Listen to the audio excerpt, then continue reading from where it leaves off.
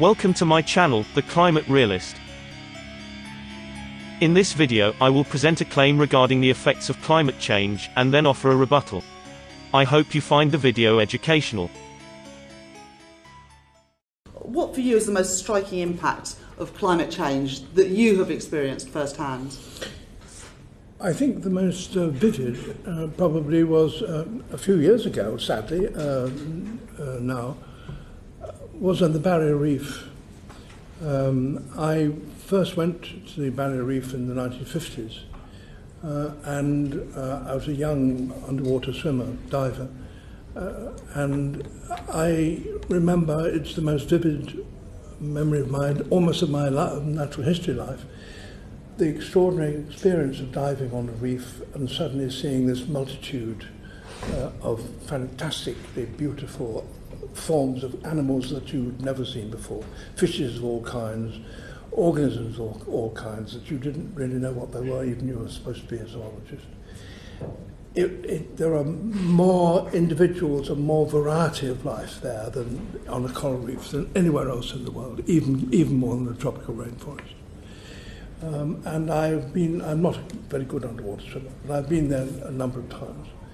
And I will never forget diving on a reef, which was about 10 years ago now, and suddenly seeing that instead of this multitude of wonderful forms of life, that it was stark white. It had bleached white because of the rising temperatures and the increasing acidity of the sea. And you may say, well, it was beauty and all that complexity and interests you as a naturalist. That's true.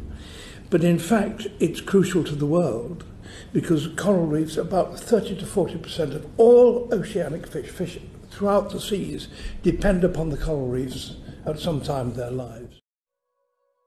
The claim that the corals are currently dying due to climate change is absurd. Corals have existed for 550 million years. They existed eons before and since the dinosaurs. They have existed in waters with vastly different acidic composition. They survived ice ages and massive heat increases in the atmosphere and sea, time and time again. Corals are one of the most resilient and plentiful life forms on this planet. The reason for this is that once corals become damaged, they can slowly recover over time. This is known as bleaching, which Attenborough purposefully conflates with dying. If corals were somehow now actually going away, that would be an extremely worrisome sign. But this is not happening, which should be obvious, since nothing today is anywhere near as extreme as the climate in the past hundred of millions of years. The evidence that corals are going away is that a small amount of them are white. This is, once again, not the same as dead. The bleaching is how corals lived through ice ages and much warmer seas than today.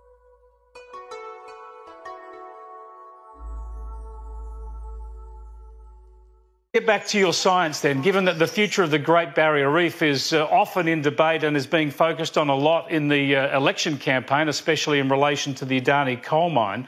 Your research has suggested that a lot of the claims about coral bleaching are either wrong or exaggerated. That is, of course, coral bleaching occurs in the reef, but you're saying it's linked to warming oceans is highly questionable.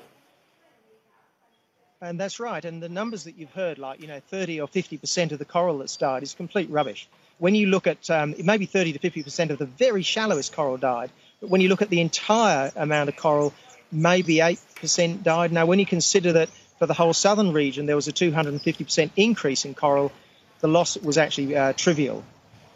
Yeah, so well, tell us then, how does Adani play into this? I mean, I'm fascinated by people suggesting that stopping a coal mine in central Queensland will somehow change the global environment and save the reef. What's the logic there? There is no logic. A coal mine, all that matters is where it's burnt. The coal is burnt. It can be mined in any of the thousands of mines around the world, and it doesn't matter where it's burnt either, because CO2 will go around the world in a matter of a couple of fortnights. So, it's yet another one of these completely ridiculous pseudo-scientific arguments that we hear nowadays.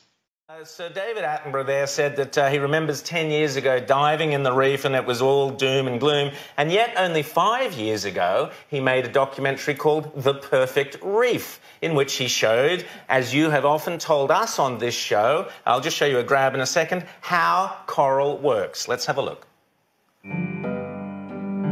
The corals reproduce in their billions. As they spawn, a giant slick appears on the ocean surface, a spectacular mass gathering visible from space. So, Peter, Sir David Attenborough told us 5 years ago that the reef was perfect, and now he's telling us that 10 years ago he thought the reef was in terrible shape. What is the truth of the reef, Peter Ridd? Well, the reef goes up and down. You have a bleaching event or a big cyclone, you can lose almost all the coral, but then it comes back within about 10 years. It's like a bushfire on land. It looks terrible for a time, but it regenerates, and it always has done over the millennia. You know, the first big bleaching in 1998 that has been documented, they would have gone on long before that, were just never documented. If you actually look at the statistics, the loss of coral overall was negligible. You couldn't even see it in the statistics. And even the latest one, which was probably worse, the actual drop in coral cover altogether, if you consider all the deep corals, is about 8%, which is a very small amount of coral considering that the whole southern region of the Great Barrier Reef had a 250% increase in coral cover in just 7 or 8 years. Thank you for watching. Leave a like, share the video, and most importantly subscribe. If you enjoy my content, consider donating to my Patreon. Since tech giants do not allow me to monetize any of my content, nor promote it, I rely solely on your support. More content will be coming out in the near future. See you next time.